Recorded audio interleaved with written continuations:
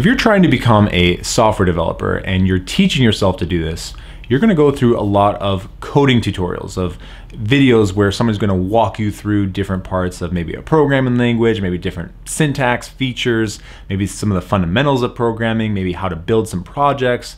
This is a really important part of the process because having somebody walk you through all this is a great way to learn. However, what I've noticed from interacting and talking to a lot of people who are trying to do this is that while coding tutorials are great, they can also have a huge downside to them. And if you're not aware of this, it's going to cause you a lot of problems. It's going to cause you a lot of pain in your journey to become a software developer. So I'm going to cover what that issue is and how to overcome that.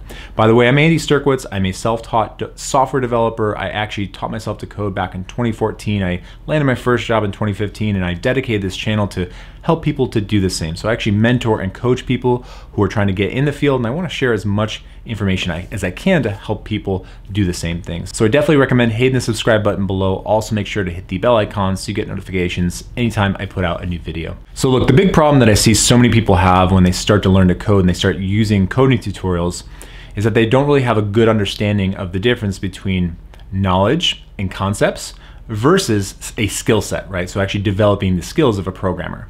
This would be very similar to if you wanted to be, let's say, a golfer. And golf is a very technical sport. It's not an easy sport at all. I've played it a few times. I'm not very good at it, by the way. But if you wanted to have a really good golf swing, which is, again, very difficult, you could watch all the videos in the world. You could watch all the free videos on YouTube. You could even probably pay someone or pay for a course that's going to teach you the intricacies of how to swing a golf club, from how to hold it, to what's the best equipment, to how to swing. And you could find the best information in the world. But if you just know how to swing a golf club, like you have all the information in your head, is dramatically different from actually having the skill of how to actually go out there and swing the golf club the correct way so the ball lands in the hole, right? So it lands in the green or whatever the goal is. The difference between those two is huge. In other words, you don't want to just know about golf. You don't want to know how to swing a golf club. You want to actually be able to have the capability to actually swing the golf club and shoot the ball really far or whatever it is, right? Those are two completely different things, and they need to work together, right? So in other words, to become a really good golfer or to have a really good golf swing, there has to be concepts that you know about how to hold it, how to actually swing it.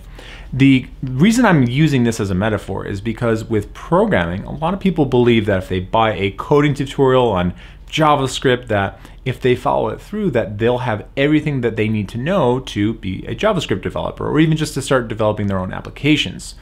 When the truth is that what they're going to be teaching you in many of these tutorials is, number one, the basics of a programming language, or some of the basics of programming, right? So the basic rules of how things work. But ultimately, it's up to you to use those things to create applications, or to go through coding challenges or whiteboarding problems to actually use what you know. And if you just watch coding tutorials, no matter how many notes you take, no matter how closely you pay attention, or even how many times you rewatch it, there's ultimately no substitute for going out on your own and just doing this over and over again, where you're building projects, you're running into issues, you're debugging. That's what really happens as a programmer. So if you're doing coding tutorials and you, again, let's say you're taking notes, you've bought multiple tutorials, you're going through them, you're spending hours of your time at it, the thing that's often missing from your regimen here is that you're not applying the knowledge in some meaningful way.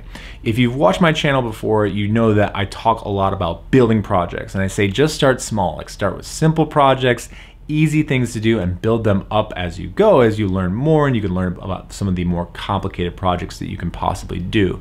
But if you don't do that, if you just watch your tutorials, you don't really use that information, then what's going to happen is you'll watch these tutorials, you'll probably feel really good about it because you'll feel like, oh my gosh, I'm learning all this new stuff. But when it comes down to actually using it in a real live setting, so say you go to an interview and they want you to do a whiteboarding challenge, or they want you to pair program with them, it'll be very apparent that you haven't done the work to actually use those skills. There's no substitute for it.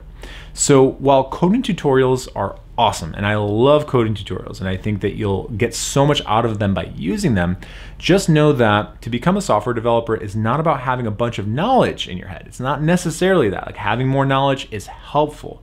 However, what's going to get you a job is you have to have the skill set, right? So you have to actually be able to build things, to create things, to solve a user's problem.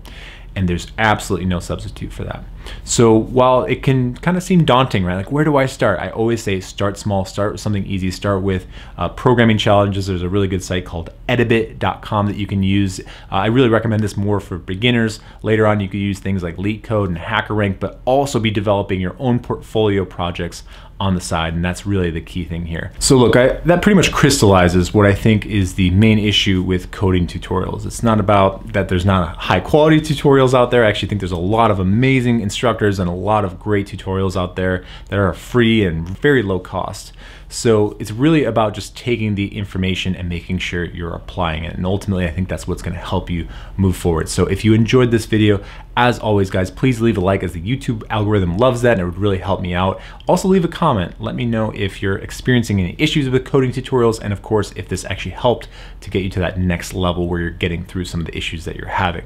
Now, also, I wanna make you aware, if you are trying to become a software developer right now, if you've been teaching yourself this for a while, and you are 100% dedicated to doing this, and you're looking to work with me one-on-one in my mentorship program to make this a reality, what I would recommend you do if you're interested in joining is to book a free career strategy session with me. On that call, what I'm gonna do with you is we're gonna go through a bunch of questions. I'm gonna ask you about what your goals are, what you're specifically looking to do, as well as some of the issues that you're having. And if I think the mentorship program is a good fit, we can talk about what your program specifically would look like, and I can lay that out for you. So I would definitely jump on that opportunity by going to the link in the description below to book that call. Make sure to take advantage of it, by the way, as soon as you can, because I know time slots tend to go quickly every single week. Other than that, guys, thank you as always for watching, and that's really all I have. So peace out.